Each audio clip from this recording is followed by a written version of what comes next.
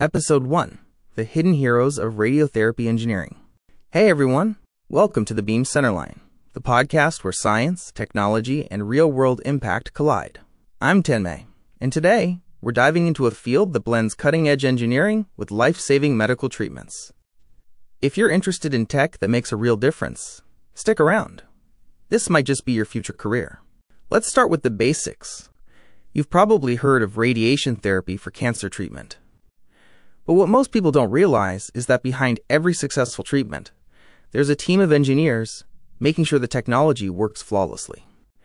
Radiotherapy engineers design, maintain, and innovate the machines that deliver precise radiation to destroy cancer cells.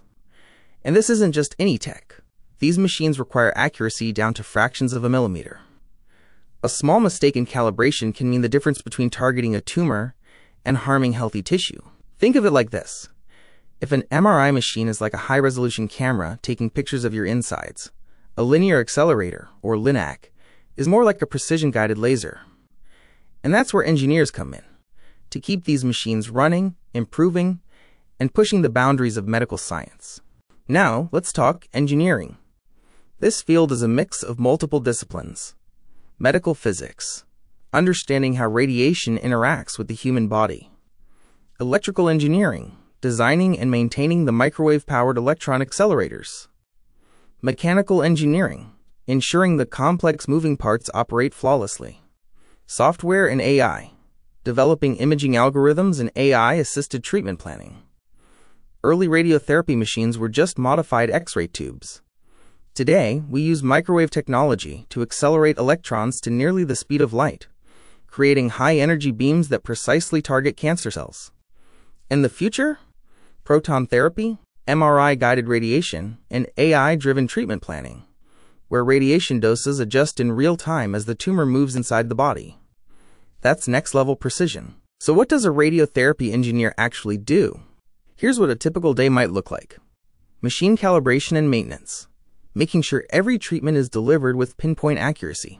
Treatment planning and software development, fine-tuning AI-powered algorithms to maximize cancer targeting while minimizing side effects. Quality assurance testing, running diagnostics to catch the tiniest inconsistencies before they become a problem. R&D in emerging tech, innovating with AI, robotics, and imaging to improve treatments. Right now, companies are developing MRI-guided radiation therapy, which allows doctors to see tumors in real time during treatment. Imagine a system that automatically adjusts radiation dosage based on live imaging. That's what's coming next. If this sounds like the kind of work you'd love to do, here's where you can start exploring career opportunities.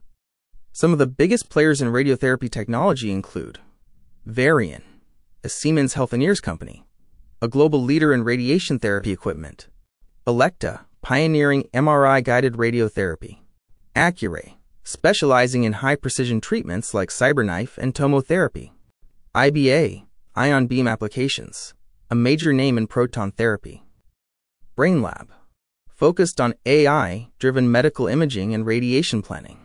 And in terms of career paths, you could be a radiotherapy service engineer, keeping hospital equipment running perfectly; R&D engineer, innovating next-gen radiotherapy technology; medical device engineer, designing the future of cancer treatment machines; clinical applications specialist, helping hospitals implement and optimize new technology; regulatory and compliance specialist, ensuring safety and effectiveness in medical equipment. Now, if you're wondering how to break into this field, here's your roadmap. What to study: biomedical engineering, great for medical device design; medical physics, essential for understanding radiation therapy; electrical and mechanical engineering, crucial for machine design and maintenance; software and AI. The future of precision medicine is data-driven.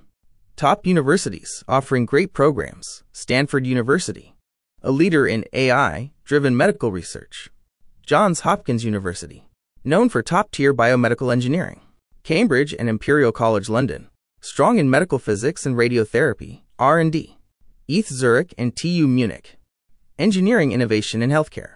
If you're currently studying engineering, look into specializations in medical imaging, AI in healthcare, or radiation physics to set yourself apart. And getting an internship with companies like Varian, Elekta, or IBA is a great way to gain hands-on experience. And here's the best part. This isn't just a high-paying career.